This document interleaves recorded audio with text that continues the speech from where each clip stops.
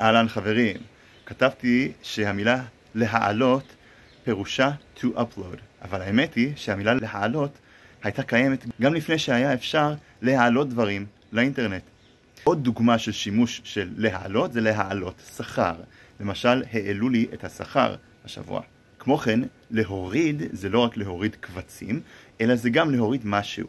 ואפשר גם להוריד אנשים, למשל, אולי נסעתם את תחבורה ציבורית בישראל, שמעתם את ההודעה, תחנת תלפיות, הורדה.